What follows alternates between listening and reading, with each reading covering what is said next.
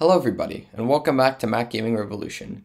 In today's video, I'm going to show you how you can run Terraria on your Apple Silicon Mac. Now let's get into it. Many Apple Silicon users have noticed that Terraria runs pretty terribly, myself included. And this is because the game is pretty poorly optimized for Apple Silicon and as a result just suffers in these really weird areas, as things like boss fights or just certain items would completely lag the game into an unplayable state.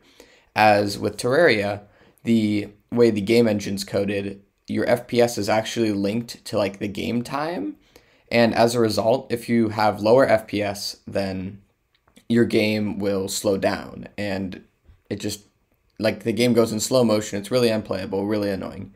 Alright, so enough yapping. Basically, to solve this issue, it's actually really simple. What you're going to want to do is purchase and download Terraria off Steam, and then once you've done that, go into your library, click this little gear icon right here, go to Properties, and then you're going to want to just copy and paste this command in that I'm going to have in the description, /gldevice, Vulkan. And what this will do is essentially force the game to use the Vulkan graphics engine. And this Vulkan graphics engine will actually allow the game to run using Metal, basically. It translates into Metal, which is macOS's native graphics API language, as opposed to OpenGL. So this will essentially, as far as my experience, I've fought all the bosses up to pre-hard mode.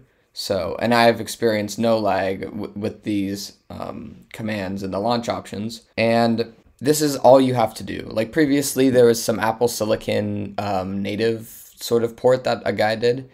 If you downloaded that previously, then just completely get rid of that, like verify the files. All you need is this, because if you have the two in conjunction, then it'll actually kind of screw with each other and create a bunch of even more lag and graphical aberrations and stuff. But yeah, thank you guys all so much for watching. Let me know in the comments how this runs for you. I mean, it runs great for me. If anyone has like some really resource intensive world or something that they can test it on, then definitely do that. Let me know in the comments. I don't really have any crazy world or and I haven't done any of the huge boss fights like Moonlord yet or whatever, but I'm, yeah, like I said, up to pre-hard mode, built a lot, and I've been playing on a server with friends too. So anyway though, yeah, make sure to let me know that in the comments, and also let me know, if you have any issues, any feedback, just anything at all, let me know in the comments. Thank you guys all so much for watching. Make sure to like and subscribe, and I'll catch you in the next one. Keep gaming on a Mac.